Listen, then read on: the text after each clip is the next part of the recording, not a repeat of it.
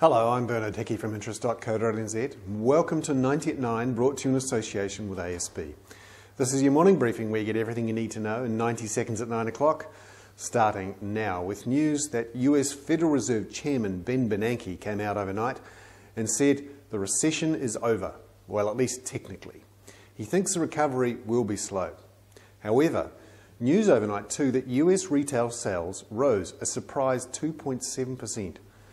helped partly by the cash for clunkers deal that went through during the month. Meanwhile, US bank loans are falling at an annualised rate of 14% in the last 3 months of the year. That's the same rate of credit destruction, if you like, as during the 1930s. Are we headed for a debt deflation spiral? We'll see. Meanwhile, back in New Zealand, we have our own version of a debt deflation spiral, where in Wanakas, the largest resort there, Oakridge resort, was put into receivership yesterday. It has a bunch of restaurants, a gym, a pool, a conference centre, and plans for 48 villas on 25 hectares.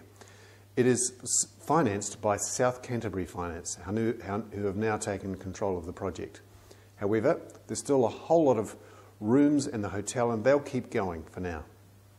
I'm Bernanke. That was 90 at 9, brought to you in association with ASB.